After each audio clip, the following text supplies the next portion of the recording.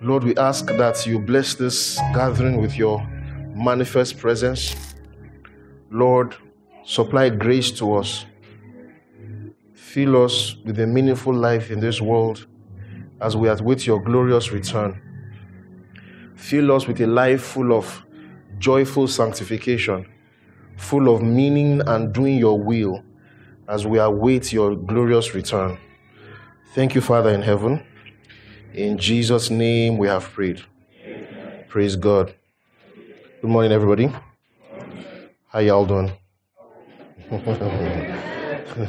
Praise God.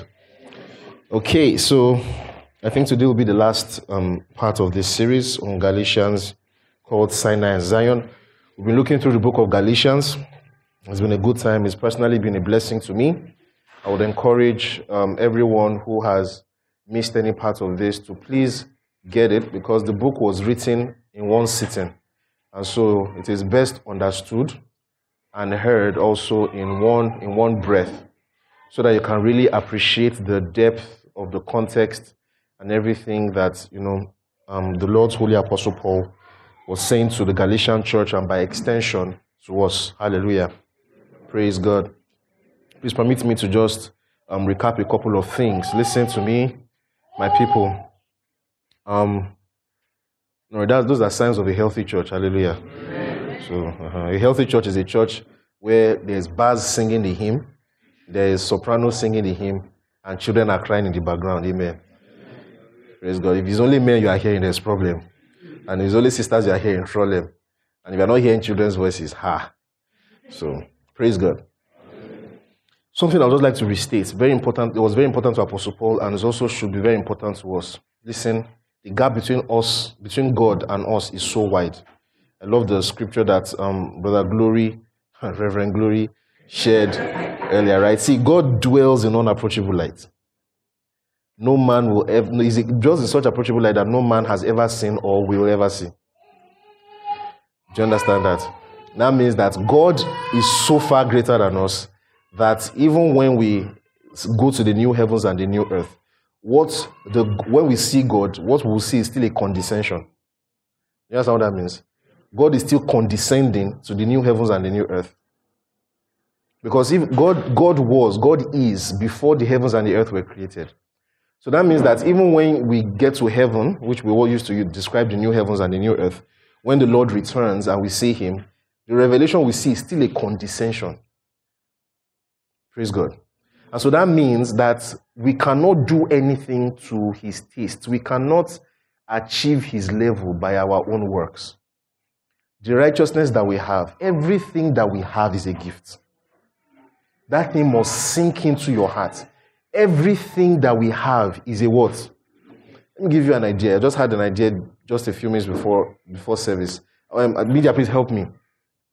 So I asked chat, right, that if you want to describe the distance between, I heard from Tim Keller, so I wanted to get the facts myself.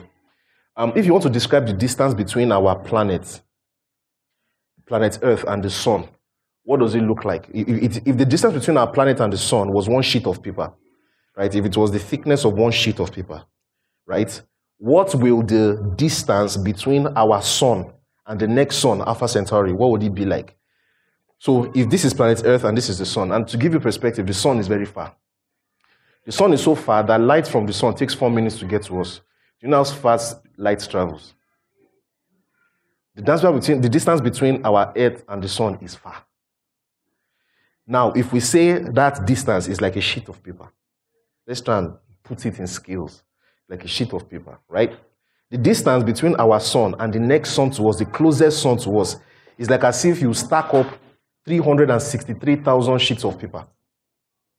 So you have one sheet of paper describing the difference between our Earth and the sun. If you look at the distance between our sun and the next sun, you have to stack 263,000 sheets of paper. That's to show you how far. Now, if we now want to say, let's try and have an idea of what the diameter of our galaxy is, right? The Milky Way, right? What is the diameter of our galaxy? By that same scale, it will be 6.32 billion sheets of paper. Brothers and sisters, the Hubble telescope recently tried to guess how many galaxies are in our universe. And before, they were estimating like 2 billion galaxies. Now, based on the data we're getting from cosmic background radiation and trying to see how much time it takes for light to reach our planet since the universe began at the Big Bang and everything. Now, the current estimate of the number of galaxies in our universe is like 2 trillion galaxies. And it's somebody that created everything. The person that created everything is bigger than all these things. The energy inside one star is, I've forgotten how many thousand nuclear bombs, warheads. Now look at, we have... Now there's someone that, there's a way the writer of Hebrews says, he said the creator of the house has more honor than the house. So the person that created one sun with thousands and thousands of power in terms of nuclear energy, and you now have uncountable suns, all the suns and all the power and all the black holes and all the dark matter in our universe is still not up to the power of our God. What makes you think you can do something to impress him? No, let me say it like this. What makes you think you can do something to earn? What makes you think that you deserve, that you can deserve, that you can get his obligation, that you can do something and the thing will be good enough for him to say, I owe you this? That's why Paul says, nobody can instruct him. Who has given to the Lord? Who has been his counselor? What do you want to tell him? What do you want to do? That is the reason why we know, and that's why Paul was so emphatic on this. Everything we have in our life is a gift. God will bless you. God will bless you. Not say amen. I love the fact that he understands the gospel. That even when you are reading your book and you pass exam, it is the gift of God.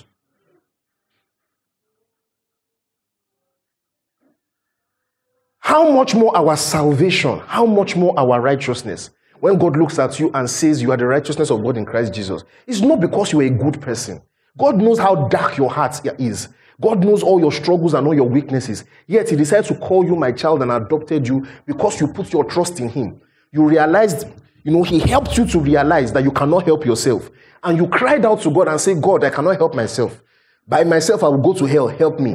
And because you put your trust in him, he imputed righteousness to you and gave you the gift of righteousness. What's that? Okay. No worries. You're practicing for the new earth. So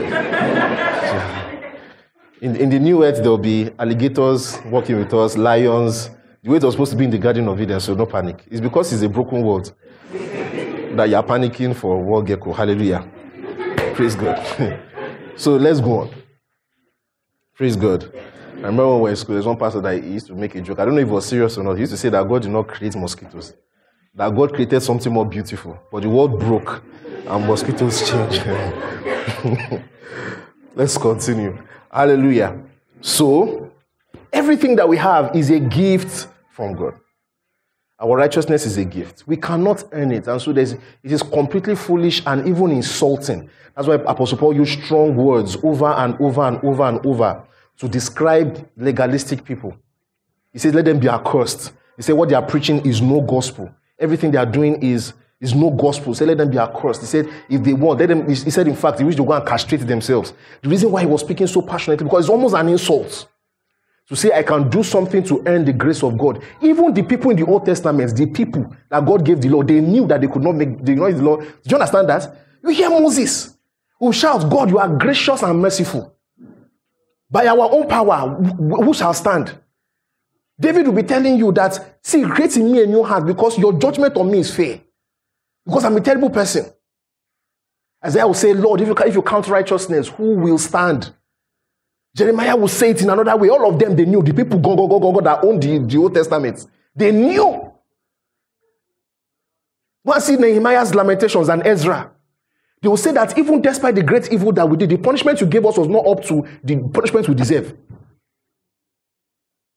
Nehemiah will say, even the punishment you gave us, you tried. It was too small compared to what we did. These are people that they chased them. They took them into exile. Scattered them. And God fulfilled his word and brought them back to Jerusalem. When they came, the people that understood the law, they were still saying, God, you dealt with us, but even the way you dealt with us is still small compared to what we did. So the fact that you can stand in God's presence today and hear his word and he can give you his Holy Spirit is not because you are a good person. It's not because you deserved it. That's why none of us can come into God's presence with shoulders up. You cannot approach anything of God with a sense of entitlement. You can't. Because everything that we have is a gift from God. Church, all together. And so this mentality must affect every area of our lives. And it is because God has given us this gift and God has done so much for us, that God has been so kind to us, that we cannot but love him back. See, he says neither circumcision nor circumcision avails anything, but faith working through what? When you put your trust in God and you see what God God has done for you, the only response that you can have is to love him in return. And that love that you have for him in return is what constrains us. I just put so well. That love that we have in return because of what God has done for us, it is that love that controls our behavior. 2 Corinthians chapter 5. Because we have love controls your behavior. You put your trust in God and you love God in return. And because you love God, like I told you guys last week, my friend says very well, my friend Jola says very so poignantly, he says the truth is that the only person that we truly love is God. Every other person that we love is because we love God. So there's a way that the Holy Spirit pours the love of God in our hearts. He sheds it abroad, that it fills us so much and it overflows to everybody around us. The reason why I love you, brothers and sisters, is because God loves you. I cannot say I love God and not love you. That's what John was lamenting about in the book of 1 John. Do you understand that? He was lamenting about it from 1 John chapter 2 to chapter 3 to chapter 4, as if he would not hear. Say it again in chapter 5. It was like as if he was just repeating himself. It is because we love God so much that we love the people that God loves. So no man can say that he loves God or he knows God and not love his brothers and sisters. You cannot say you love God. You cannot say you have seen what God did for you and you love God in return and you will not care about people. You don't love God. And so, even our behavior towards God, that's why God has given us a new nature. He has given us a new heart. Listen to me. If you don't have a new nature, you cannot love God. That command, thou shalt love the Lord your God with all your heart and with all your soul and with all your might. That command is a command that only God can help someone to fulfill. You can't fulfill it by your own power. Because by the flesh, by the natural man, you love yourself. The flesh is hostile to God because it is always thinking of itself. The natural man is always thinking of himself. Even when the natural man is doing good because of revelation in common grace, that man is doing those good things because of himself. When a man has made billions and billions of naira, he now becomes a charitable person. This is someone that when he was trying to build his corporation from the ground, he did a lot of nasty things, did a lot of terrible things, misused his employees, misused them, overworked them to build. The company now became $1 billion company. He now has hundreds of millions in the account. It does not have anything to do with the money. He now starts saying, I'm doing charity. I want to solve global warming. Even when the natural man is doing good, he's doing good because of himself. Because it feels right. That's why you hear some funny discussions on ethics by natural people on Twitter and everything. Say everything we are doing is ultimately selfish because I save people. If you see someone that is drowning, you are saving the person because it makes you feel bad. So it's still about you. He's saying the right thing because he's a natural man. Even when the natural man is toasting a girl and he's spending money on a girl and everything. This is the reason why even our ethics as Christians with respect to marriage and relationship is different from the world. When the natural man is toasting a girl, he's toasting a girl and cooking the girl for what the girl will do for him. Same thing with the girls too. When she's cooking for the guy and submitting to the guy and doing all those things for the guy, is because of how much the guy can do for her. How he can provide for her, how he can protect her, how he can be there to comfort her and everything. But in Christianity, the primary reason why we do the things that we do is because of God, which overflows on the person. Is that what I'm saying to you? Yes. In the natural world, people objectify themselves. The average guy looks at the girl as a walking sex mannequin. He's a mannequin with shape that can just talk. If she can just shut up, he wouldn't mind. If she can shut up and just be there for his pleasure, he wouldn't mind. If he's the type that wants her to be talking, she should be saying the kind of thing that he wants. It's all about him. Objectification. Same thing with the ladies too. The guy is a walking ATM machine that has muscles. So it's a hybrid of ATM and bodyguard. It's still objectification. It's still objectification. It's only the guys that have money they're going for. Whatever the guy does, the kind of person he is, his value system doesn't matter. You're not even thinking about what is the plan of God for this person. If something happens and this person cannot do this thing, or there is a conflict between the person's ability to give me what I want and the person's ability to fulfill the purpose of God for his life, what will be my choice? You don't think about those things. You don't. Church, are we together? So when the gospel enters our hearts, it affects every area of our lives. It affects even the way we get attached to good things. And that's one point I want to make at this point, that we can become legalistic even about good things, things that are meant to be of worship. We can become legalistic about even good things that are meant to be things of worship. I was having a conversation with a sister during the week and everything. She was talking about someone who's going through and everything. So she mind using the example, me using an example, right? I'm talking about prayer and we are expecting something and desiring something. I've been praying and praying and praying and praying, and that thing has not come yet. And then you have that kind of experience, and you begin to ask yourself a question and begin to say, have I not prayed enough? Have I not done what I should do enough? Why has God not given me this thing I'm asking for? Is it because I have not prayed enough? Brothers and sisters, listen to me. The moment you desire something and your mind begins to do diagnostics, run diagnostics, and that is the answer that your mind is coming up with, that is it because I've not prayed enough, you have entered legalism already. Because whoever can ask the question, whoever can believe that it's because they didn't pray enough, that they didn't get certain things, if that thing comes into their lives, they are right to boast that it's because they prayed enough that they got those things. I'm happy you understood. I was really worried I'll have to explain again. If before something happens, you are able to convince yourself that it's because you were not praying enough that thing has not come. When that thing comes, you will have the right and the audacity to boast that it's because you prayed enough. Listen to me. There's nothing in your life that's because you prayed enough. Nothing. There's nothing in your life that you got because you prayed enough. That is the reason why the gospel, understanding the true gospel of Christ, affects even the way you pray. Your prayer is because you trust in God, not because you trust for things.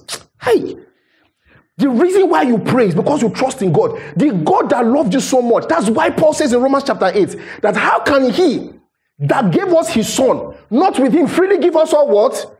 So the way you pray is not you are praying for things. You are praying, your faith is not for things. Your faith is in God. You are trusting in God. Such that when you are praying, whatever it is, even if it's a good thing, and that thing is taking time, your response will not be, how can it be when the Holy Spirit tells us, when Paul tells us in Romans chapter 8, that we don't even know how we ought to pray as we should. But the Holy Spirit makes intercessions for us according to the will of God because he knows our weaknesses. That means that even on your best day, when you are praying 6 hours, you are praying rubbish.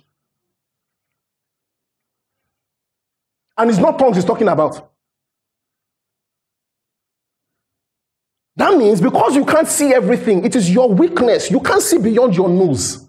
It is your weakness. You don't, that thing you are praying for, you don't even know whether that thing is good for you. You don't know how to pray for it. You don't know when to pray. You don't know to pray for that right thing to come at the right time. You don't know. Even your prayer, the Holy Spirit is helping you. Even your prayer, after you've prayed it. Imagine someone now bragging that it's because I prayed 12 hours and I opened the heavens. Are you a joker? He says, because you've not prayed like some of us that we have attained stature. Are you joking? So that means that even our prayer, we are praying because our trust is in God. That the God that can give us himself and incarnate a body just to kill it for our sake. There is nothing that is good for me that I'm praying for that God cannot give me. If he has not brought it, it's because in the management of this broken world, he knows what he's doing. I will persevere until he gives me. Or until he gives me something better. Do you understand what I'm saying now? So it's not that you say, I want this promotion, and you have confessed at the beginning of the year, you must come like this, come like that, and it doesn't come by June. You now start panicking. That's how you're saying my feet. There's no God. So I get what I'm saying to you. The God that can freely give us all things, his problem is not curing cancer. So if I have a relative that died out of cancer, it cannot be because he's not good. He has already demonstrated his love in the maximal way that love can be demonstrated. So it cannot be because he does not love me that he didn't cure this sickness. It cannot be. It must be that in his eternal wisdom and in the management of this broken world, this is acceptable at this time and we must go with it. Like we're saying on Wednesday, there are certain things that you don't even accuse your mentors of. There are certain things that you don't even accuse the people that you hold in high regard. You don't accuse them of it. When you see someone that you honor and respect, someone that is very wise and very wealthy and very powerful, when the person does something that you're not okay with, you don't accuse the person of fault, do you? You assume, even when the person lays demands on you, you assume that it must be you that has a problem. How can you not be accusing God of wrongdoing? How?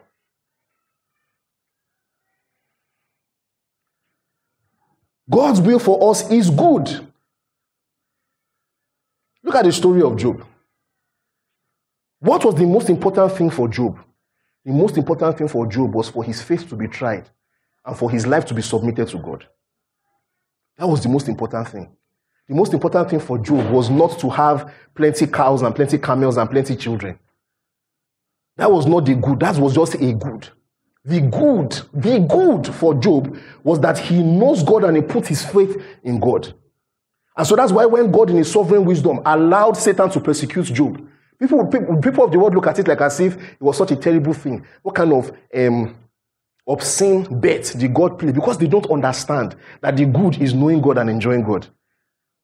And so when God used Satan's persecution to teach Job a lesson, and Job, having been confused, says, I've never, God corrected him on his legalism. Look at the way it was in all those chapters, chapter 16 to 24, he said, I've done everything right. From my youth, I've been a guide of the king. Somebody accused him and said, if you are suffering, it's because, all of them legalistic together.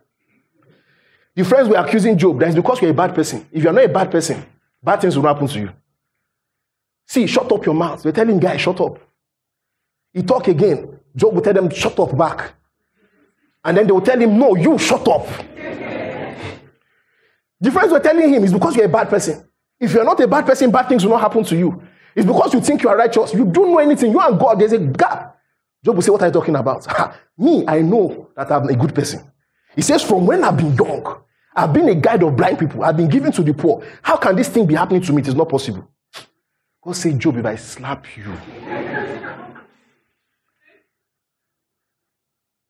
if I give you backhand, God first used like 3 chapters. He first gives like 2 chapters. He said, I'm not even done. Get another 2 chapters. When he was done with Job, Job now said, God, I'm very sorry, sir. You are right. I'm saying rubbish, please. In fact, there's nobody, like, you know what you are doing. And then, having come out of that, that man realizing who God is and knowing God better, that was the good for Job. Do you understand what I'm saying now? Mm-hmm.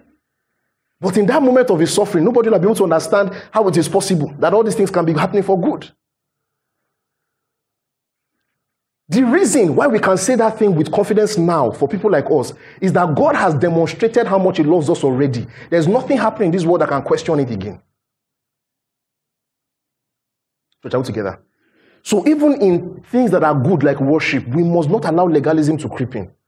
Even in good things, we must not have a performance-based mentality to any of God's things. And by performance-based, I'm talking about the ability to earn or to deserve the grace of God. No, we must never allow that mentality to creep in. It comes naturally with being in this broken world. It comes naturally with the flesh, but we must always guard against it because it's a deep, deep issue. Hallelujah. The Lord will help us in Jesus' name. So let us finish the book this morning. Verse 1 says, brothers, if any of you is caught in any transgression, you who are spiritual, restore him in a spirit of gentleness. Keep watch on yourself, lest you too be tempted. Bear one another's burdens, and so fulfill the law of Christ. This is another thing. So when the gospel seeps into your heart very well, it changes you in some fundamental ways. One of the fundamental ways that the gospel changes your mentality is that the gospel makes you, understanding the gospel makes us humble and tender towards other people's feelings. Because we know that we are all comrades in brokenness, we have a certain quality of gentleness to others in their weaknesses. Because you know that you are not a good person. It's God that helped you to be justified. You know who you are by yourself, right? And the gospel makes you understand your fault and your weaknesses. When you see other people, you recognize that they are your comrade in brokenness. Church, all together. And because you recognize that people are your comrades in brokenness, it is because of that reason that you'll be very gentle and humble when people are falling. Church, all together. It makes us humble. It makes us tender towards other people's feelings. When someone falls into error, especially people that are repentant, not unrepentant people. You understand what I'm saying now? Because unrepentance is the trap of Satan. Amen? Do you hear what I just said now? Yeah. So now you say, because Satan is falling, so I have sympathy for Satan.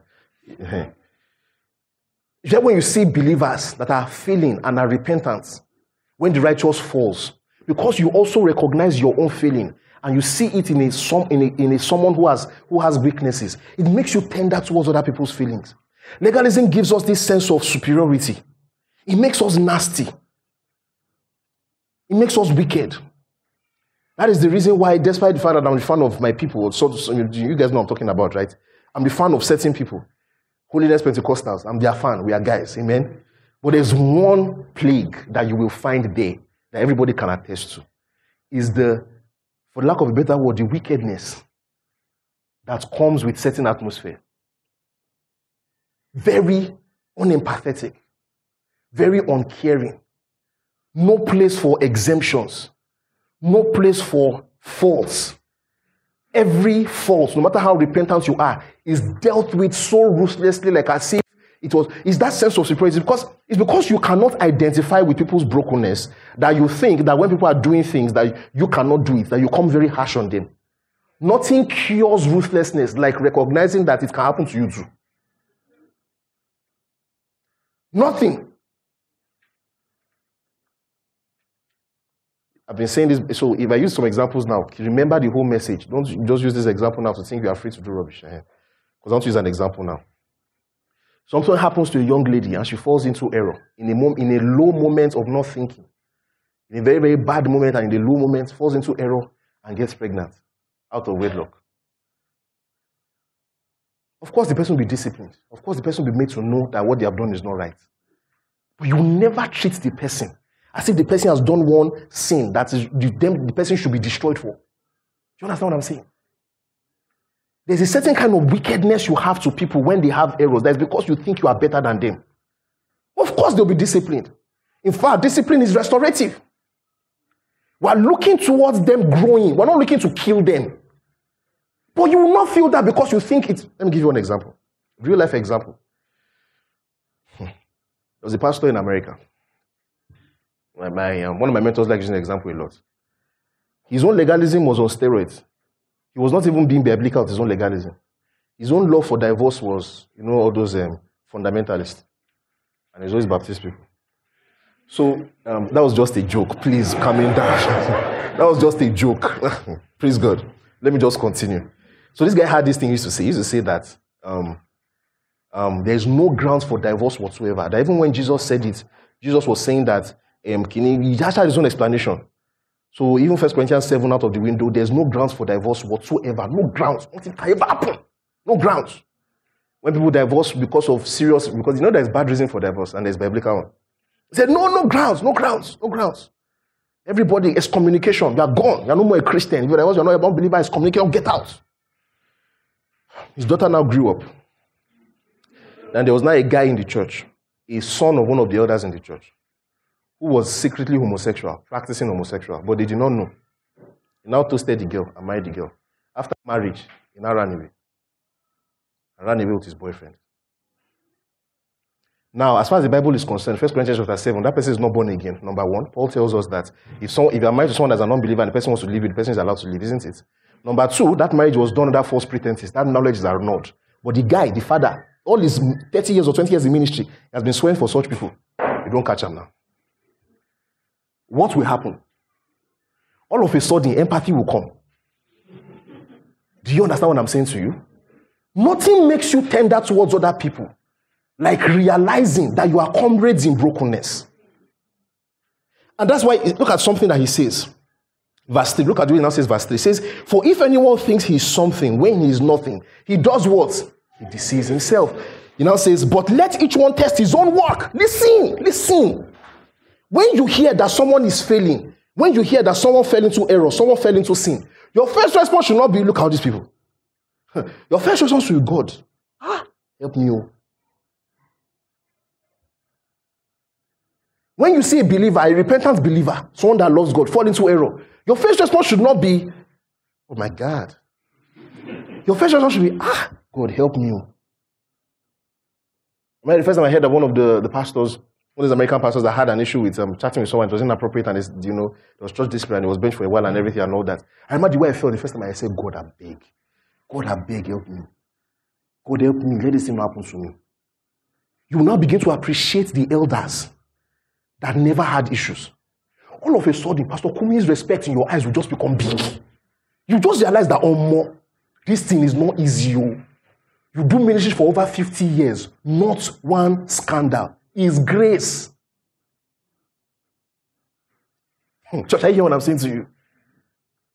All of a sudden, that's why Paul says, if anyone thinks he's something, when he is nothing, he deceives himself. That sense of you are better than other people, you are deceiving yourself. And that's another flip side of legalism, is that there's a way it pushes people into terrible depression and sense of nihilism when they fall. Because eventually, such people now, they've deceived themselves for so long, deceived themselves to believe that they are good, they can never fall. When they now fall, it's not be like as if they are going back into the world. Because it's not be like, how can this happen to me? Me of all people. How can this happen to me? Bro, you are sheep. Fall down before your Lord and collect any discipline they give you, because you will actually collect. Fall down before the throne of grace and your elders and your church community. Let them discipline you and beg for mercy. Beg. And before me that, how can this happen to me? Who are you? So that means that when we see each other in church and we see each other's faults, right?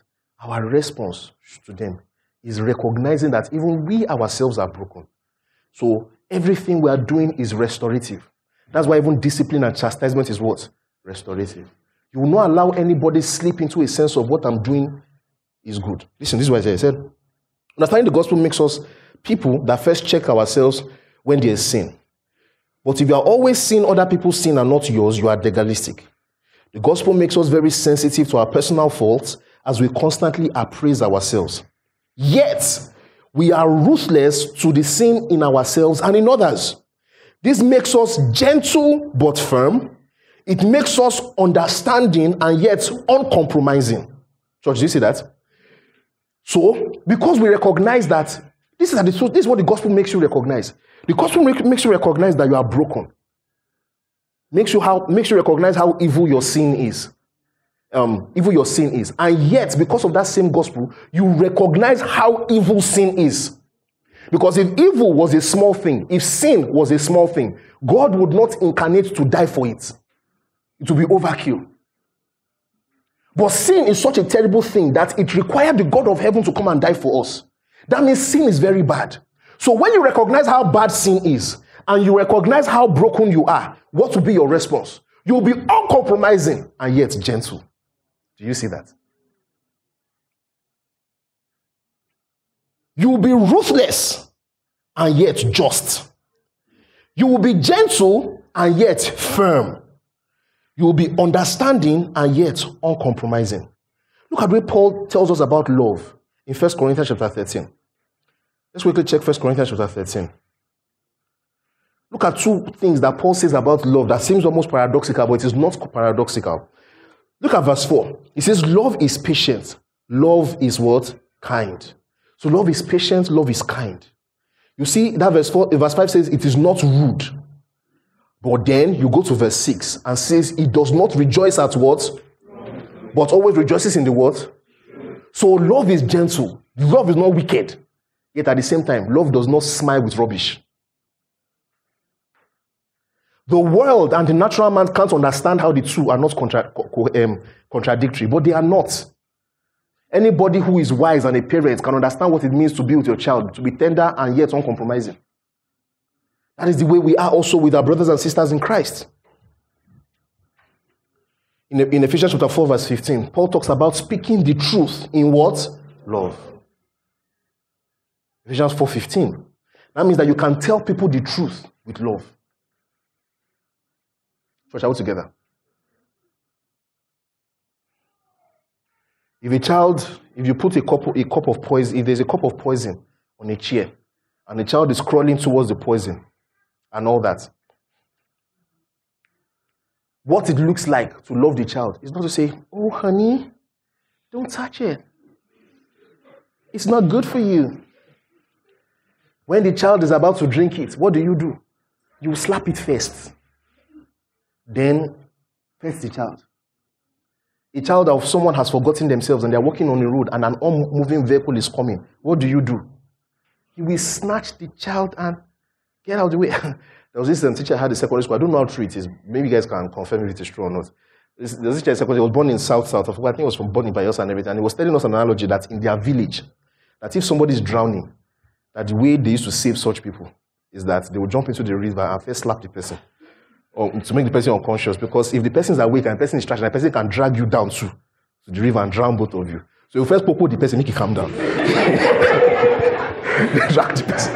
Those of you from South, I don't know how true it is. But I can never forget that analogy. Praise God. Praise Jesus.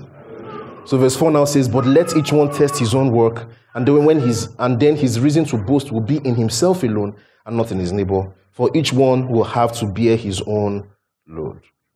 So we lighten each other's burdens by supporting them in their weakness. And then Paul now moves on to something connected. Is that so? Because we have a sense of camaraderie with people, we don't have a sense of superiority over them. So that means that in Christianity, we do not have our sense of satisfaction and achievement relative to other people.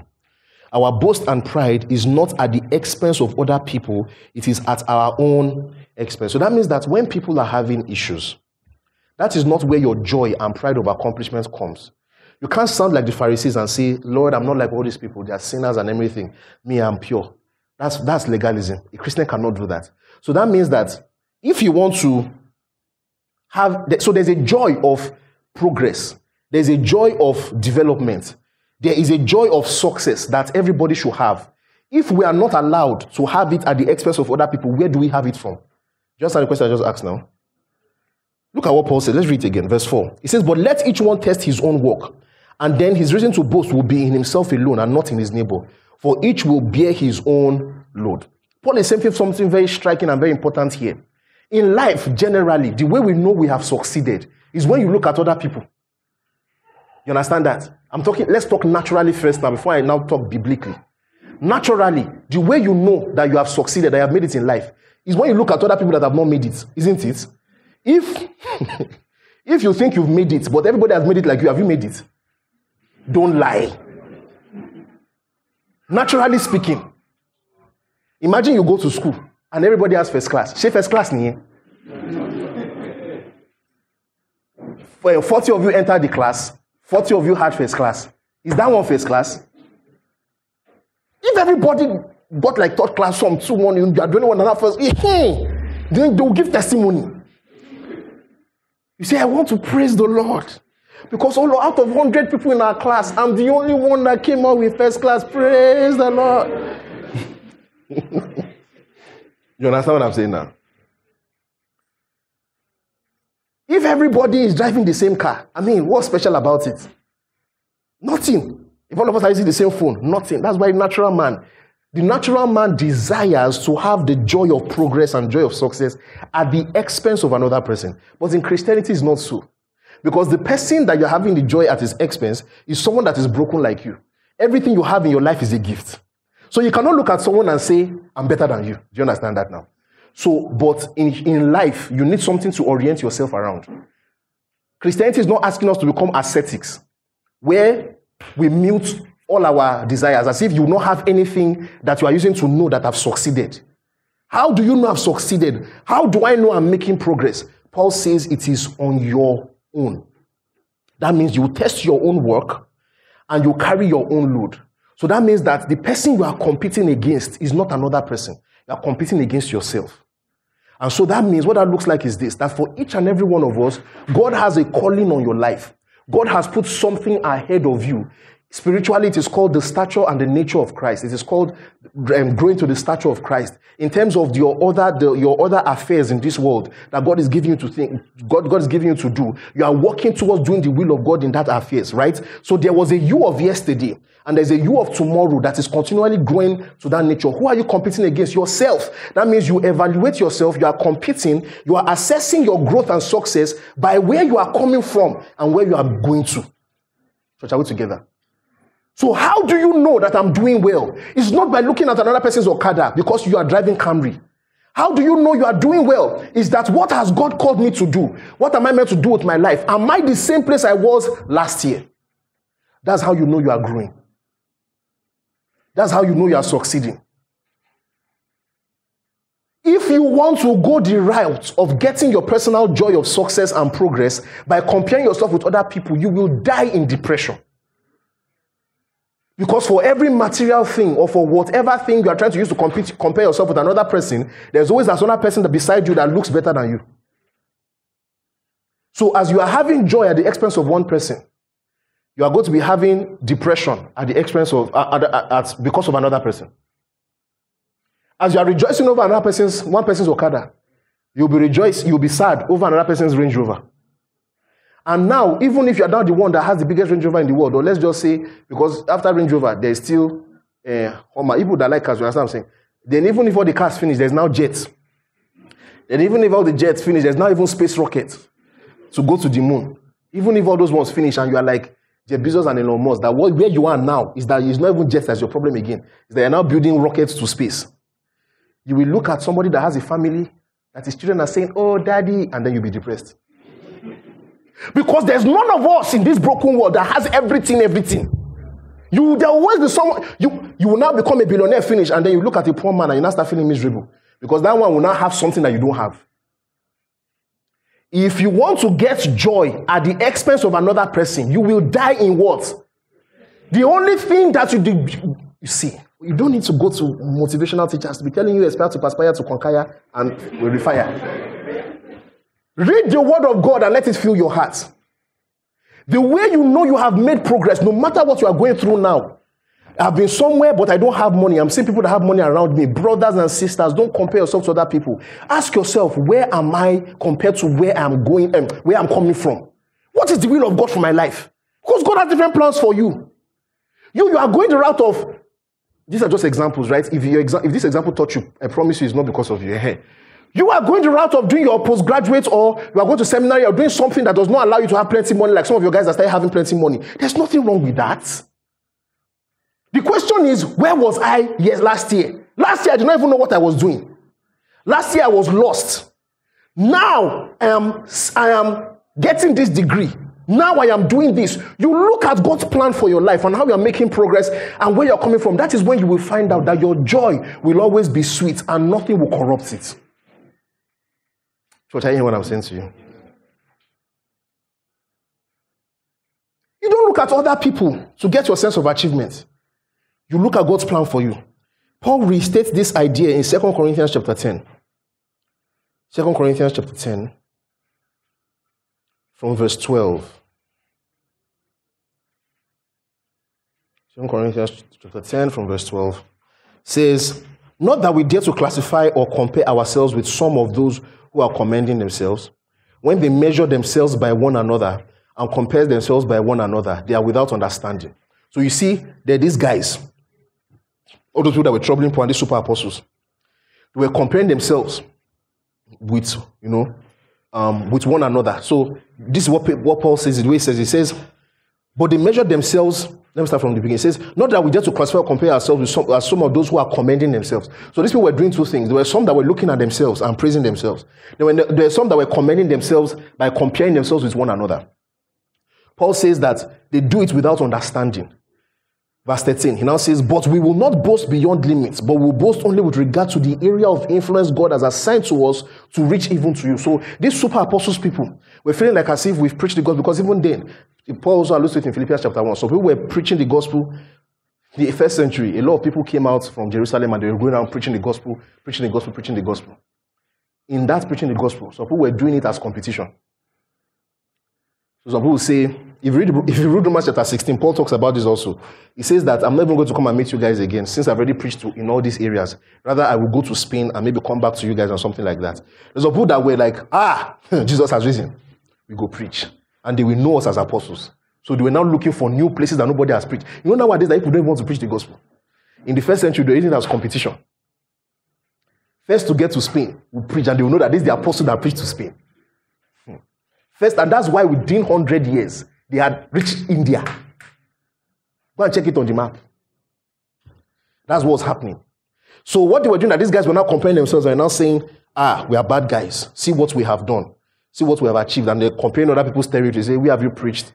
You have preached in this place. You have preached only in 2 countries. Ugh. You have preached in 5 countries. The thing sounds familiar, Abby. Let's go on.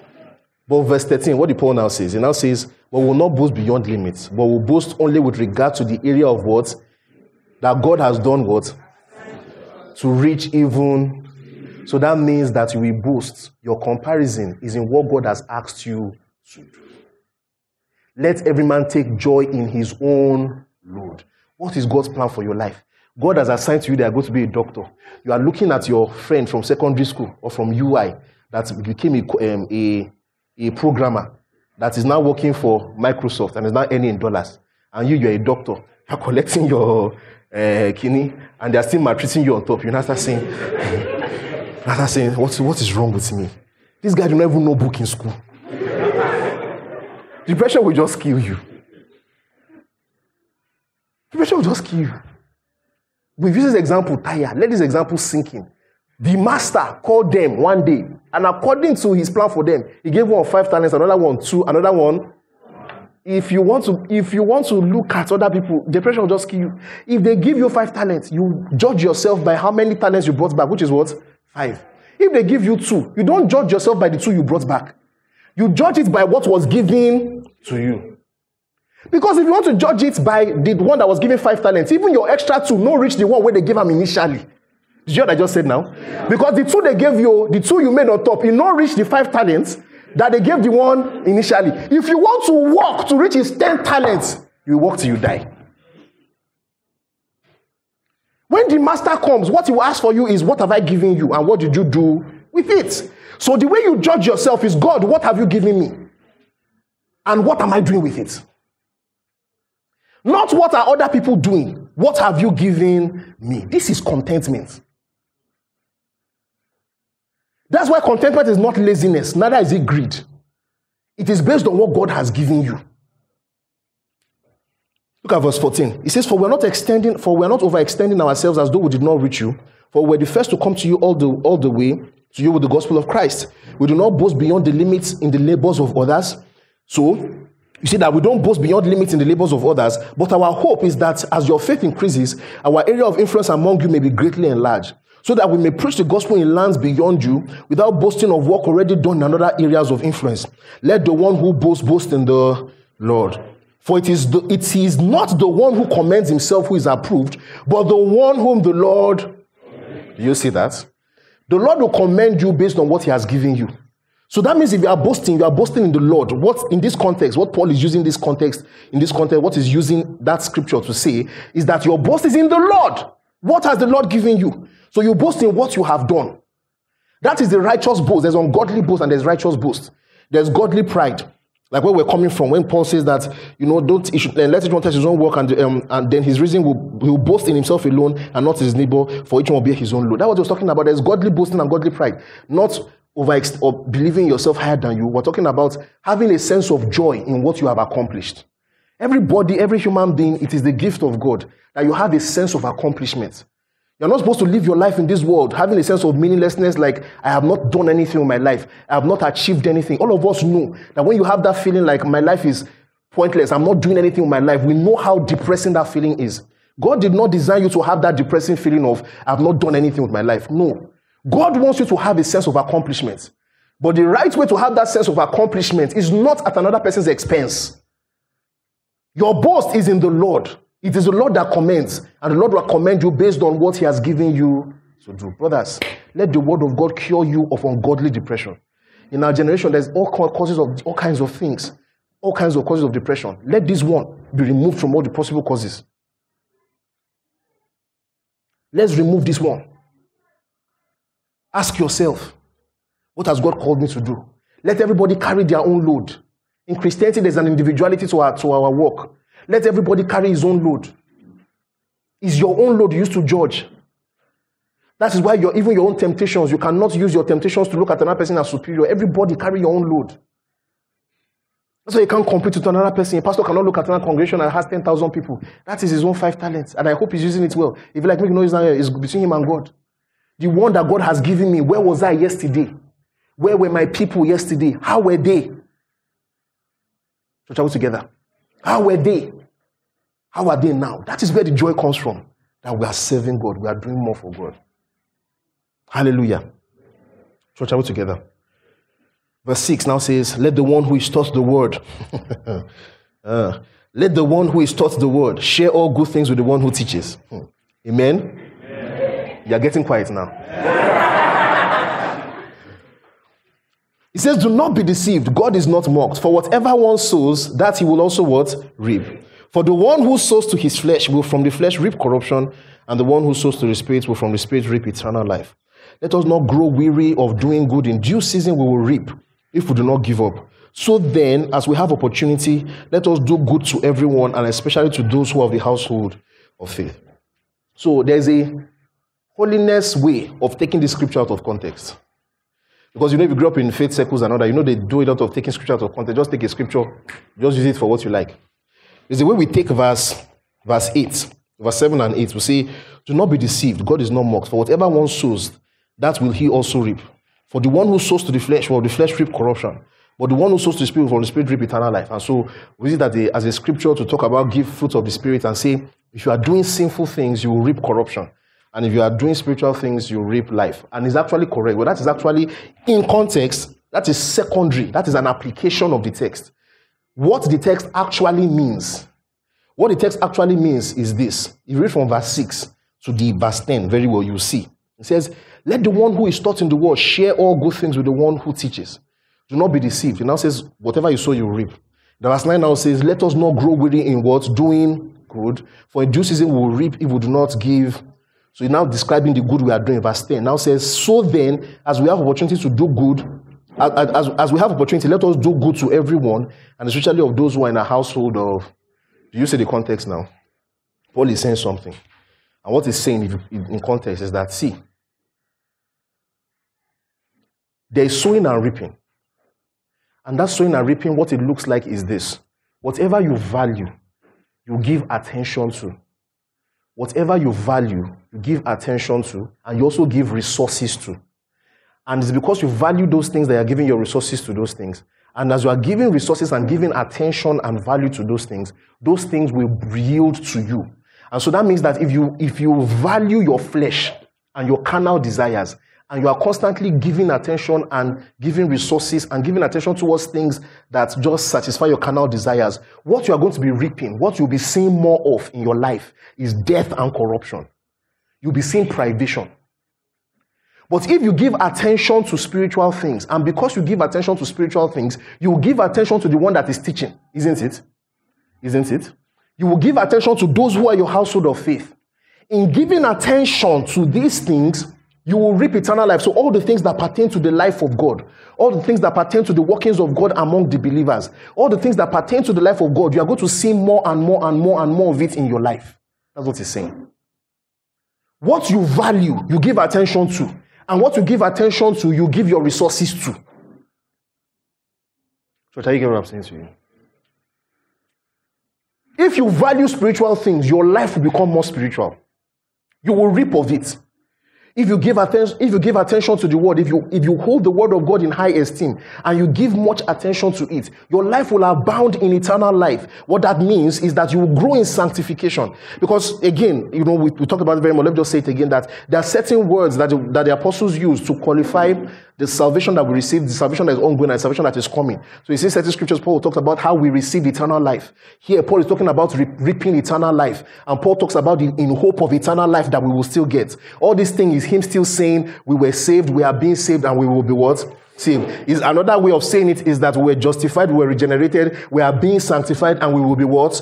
Glorified. It's the same thing he's saying in different ways. So there's an earthly walk whereby we reap the fruits of the life of God, where we grow in sanctification, where we see more of the things of God in our life, where we abound in activities and gifts of God, where we do more for God, where we grow in wisdom, where all the things that pertain to the will of God for our lives, we see more of it. That is what it means to reap eternal life. If you pay attention to spiritual things, you will reap.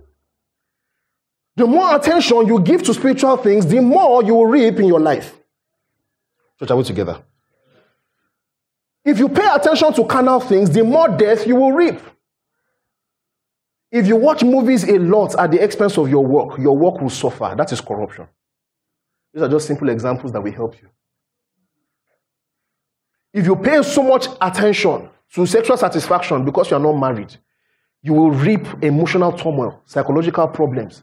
Apart from the fact that God will judge you, that's aside. We're talking about what you even reap now. Because in judgment, there are two parts. There is the effective judgment that comes as a result of consequences, and then there's the intentional judgment of God to bring judgment on a person.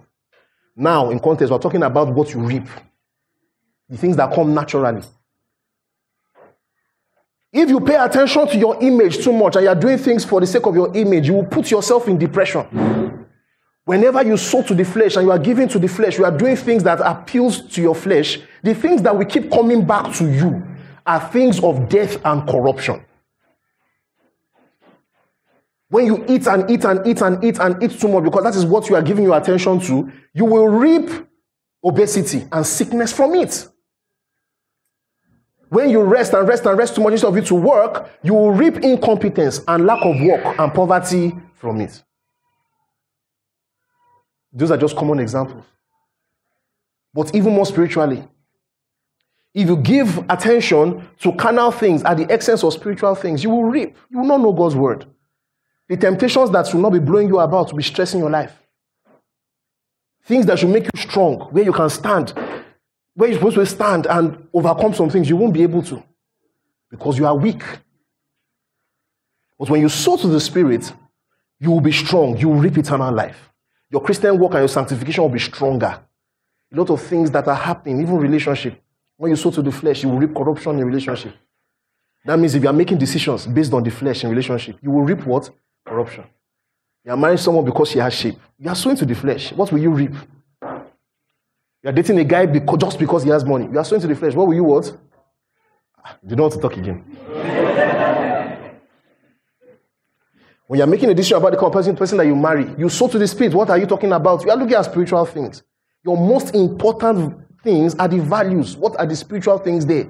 What kind of values does the person have? What kind of hope does the person have? Does the person know the love of God? Can the person truly love? Is the person wise? Is the person honest? Does he have integrity? Does she have integrity? Can she love? Does she know how to truly love? Does he know how to truly love? Those are the things you look first. If you are sowing to physical things, the flesh, and how you feel, you will reap corruption. Anything your eyes see, you collect. You know what I'm saying to you? And so it is in that context that Paul now says, it is because you have so much value for the word of God that one, you give those who teach the word, or those who are taught the word, must share with those who teach. It is that sense of value that helps you share with them. Church, are we together? It is not out of compulsion, it is not out of manipulation, it is out of the sense of what? Value. Church, are we together? Because there are two extremes on it. There are the extreme of those that manipulate and expect that even though you don't have value for God's word, you've never prayed in your life, this person is not actually growing your sanctification. but the person has positioned themselves as an idol, and the person just wants you to have value for them. Because don't forget what we're talking about here. It's because of the value that you have for spiritual things. And so that means the value that you have for the person is based on the fact that the person is sowing to the spirit and teaching the word. Do you understand that? Not just because the person is the head of a cult, or just because the person is charismatic. You are not sowing to the person because the person is charismatic. You are not sowing to the person because if you sow to the person, an anointing will flow in your direction. Why are you doing it? Because of the sense of value. You are sowing to the spirit. Your attention is on the value the person is bringing to your life. So there's one extreme of those who are manipulating people and getting money out of people, not because those people are of the spirit, but because of all the other carnal things. Their charisma and the cult following and manipulating people to give. And there's also the excess of people that don't put value on those who are laboring in the things of the spirit. And because of that, because they don't put value in there, they don't share with such people. What the gospel teaches is that if the word has been blessing you, if you've been growing in sanctification, if you've been reaping eternal life in a place or through someone's ministry, you ought to share your resources with the person. It's Paul that said it. It's not Sheye that said it. Church, I hear what I'm saying to you. He didn't stop there. He now went to verse 9 and now says, let us not grow weary of doing good, for in due season we will reap if we do not give up. So then, as we have opportunity, let us do good to everyone, especially to those of the household. So doing good is actually giving to God's people. So because you value the house, you value the word, you value God's body, you value those that are laboring in word, but you also value your brothers and sisters. So that means that one of the ways that you know that there's a distortion in a local church's practice of giving is that if that giving is only... Praise God. There's only one me in this church. If there's something supernatural happen, please put your phones on silent. And don't play this in the service, right? So here's how you can know there is a distortion in the local church's culture of gospel giving. This is gospel giving. Is that when the giving is only in one direction. Do you understand that? That's how you know there's a distortion. One error is to have giving in only one direction. One error is that you're not giving in any direction, in that direction at all. Another, just like I said, so how you know the biblical way of giving is that the giving is going in the direction of the ones that are teaching and also in the direction of all the brothers and sisters who are in need. Church, do you understand that? I get what I'm saying to you. That's why Deacon Supu talked about the Samaritan fund yesterday. That is biblical giving. Because you have value. Look at what the Lord said. The Lord said it first. Mark chapter 4. Look at what the Lord says in Mark chapter 4. Verse 24.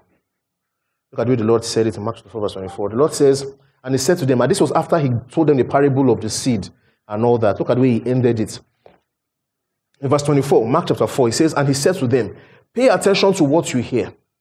With the measure you use, it will be measured to you, and still more will be added to you. For to the one who has, more will be given, and from the one who has not, even what he has will be taken away. So the Lord was saying something here, that be careful how you are paying attention.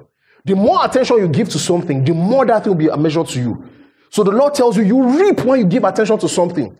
When you give value to something, when you have a sense of value for something, you reap of it. That's why even in your different careers, you notice that when you pay more attention, the people in the world, Marco Gade said it says 10,000 hours. And we have different ways of saying it and typifying it. Basically, it's still the same idea. That if you give attention to something, that thing will yield to you. If you pay attention to your wife will yield to you. Amen? I've said it in most Christian way that marriage people can understand. If you're single, just don't worry about what I said. But that's it. If you pay attention to your spouse, it will yield to you. If you pay attention to your children, it will what? Yield. But same also with spiritual things. You pay attention to spiritual things, it will yield. And so that's what Apostle Paul was saying also. That if you pay attention to God's people, you love God's people, to the things of the Spirit, it is actually doing good. And you should not be weary in doing good. We keep doing good. Of course, this scripture also applies in not just in giving and paying attention to the local church, but even in all kinds of good. In every area of good. The Bible, if you keep doing good, it will, don't get tired. In due time, you will what? Reap. Church out together. Praise God. Hallelujah. So verse 11 now says, see with what large letters I am writing to you with my own hand. It is those who want to make a good showing in the flesh who would force you to be circumcised, and only in order that they may not be persecuted for the cross of Christ. For even those who are circumcised do not themselves keep the law, but they desire to have you circumcised, that they may boast in your flesh. Paul says something, like where we started from. Some people want to make you try to earn your righteousness. They make you try to earn the gift of God by putting a burden on you and be claiming that you must do certain things to earn the gift of God. He says those people, they themselves don't even obey the laws. They are lying. Praise God. They are lying. I was telling you how legalism makes us liars. They are lying. Whenever you see people that are always talking about what they did to attain their stature, there's lies. There's lies. That's how, you saw the one that trended in the last week. Lies. He's a man of stature. They had to absorb the power. Can you call it? Lies. Lies. When you see people already claiming that they did something to achieve where they are, look how Paul says it. Verse 13. For even those who are circumcised do not themselves keep the law. You know what I'm saying? If you don't pray 12 hours every day, you're not kidding. It's a lie. I've told you guys before. It's a lie. The people that are putting burdens on you, that if you don't do this, you cannot break it to certain levels, they themselves are not doing it, is a lie. It's a lie. Why are they doing it? They just want to hold power over you. They want to exalt themselves at your expense. They want to make idols of themselves so that you can look up to them. It's all lies. Everything you have is the grace of God. Let God be true. Let every man be a what? Liar. Hallelujah. So verse 14 now says, but far be it from me to boast, except in the cross of our Lord Jesus Christ, by which the world has been crucified to me, and I to the world. For neither circumcision counts for anything, nor uncircumcision, but a new creation. You see that? Very beautiful. He says, I'm not going to boast about what I did to achieve what I... No, I've died to that lifestyle. I'm only going to boast in what Jesus did for me, that Jesus loved me and gave me everything that I have. So neither circumcision nor uncircumcision has any value. Works have no value in earning righteousness. They only have value in demonstrating the righteousness that was imparted to us. Hallelujah. Works of the law, they have no value in earning righteousness, in deserving righteousness. Our works are purely a manifestation and demonstration of the righteousness that we have received, which was a what? Gift. Which was imparted to us, which was a gift. We cannot earn the goodness of God, but we can appreciate the goodness of God. Did you hear what I just said? We cannot earn the goodness of God, but we can and we must appreciate the goodness of God. Our works cannot earn the righteousness of God, but our works must manifest the righteousness that we receive. Our works cannot earn the righteousness of God, but our works must manifest the righteousness that we have what? Received. And Paul now ends by saying, from now on, let no one cause me trouble, for I bear on my body the marks of Jesus. Paul ends everything by restating his apostleship. He says, I have the right to talk to you, and nobody should question my ministry because of my body. Not, where we started from in chapter 1 and the first early part of chapter 2. That not only did God call me, God called me and gave me a special calling that human beings could not validate. All they could do was to confirm that it was true, that they received the same things. So it was God that called me. He now ended it with another level of his authority as the apostle. Is that not only did God call me as a holy apostle, as a foundation of the church, I have suffered for this gospel. I have the marks on my body. I have been lashed 39 times plus 1, multiple times. I have been thrown to lions. I have been dragged on the streets of the streets of cities for the sake of the gospel. I have the marks of defending this gospel on my back. Let no man trouble me. So a video during the week. Allow me, please, because we're in the context. You must preach to what's happening around you. One guy was wearing Gucci suits, cream suits. He said, how can you be celebrities when we are persecuted? He said, no, we are persecuted. I was like, persecuted, K. There's no mark on your body, sir. I will trouble you. Me, I will trouble you. There's no mark on your body. Yes, I will trouble you. You're wearing Gucci suits with like 10 bodyguards around you, protecting you. Which mark? How did the mark touch you? From 10 bodyguards? Paul says, not only did God call me, I suffered for this thing. I have the right to tell you people, I nearly died because preaching. I can tell you, I defended this thing with my life. If it was not true, I won't defend it with my life. So I can tell you the truth. Don't trouble me. Listen to what I'm telling you. That's the pride that the pastor can have. You see, I've suffered for you. I've not collected like Samuel in the Bible. God will give me that testimony. That's why my name is Samuel. Amen. Praise God. The people that gave me the name are in church. We'll talk about them later. Praise God. Right? So come and say, have I collected anything from anybody? If anybody can say I've taken their donkey or their sheep, come out. Nobody. It gives you authority to tell people the truth. You understand what I'm saying now? Yeah. That's the beauty of not being able to. You can tell people, I've suffered for this thing. I have not collected anything from you. Is there any one of you that can accuse me of anything? No. Therefore, listen to me. The grace of our Lord Jesus Christ be with your spirit. Amen. Hallelujah. This is the grace of our Lord. We must not lose sight of it. We must not forget it. We must not lose sight of it. We must not forget it. Let's bow our heads and let's pray. He's worthy of our worship. He alone. Every other man in our life is his creature. Every other person you know, every powerful person you know in your life is a creature of God. That person will die and pass, but he's eternal. He's worthy of our worship. He's worthy of our worship. The one worthy of all our adoration. The adorable one, the beautiful one. The perfect one.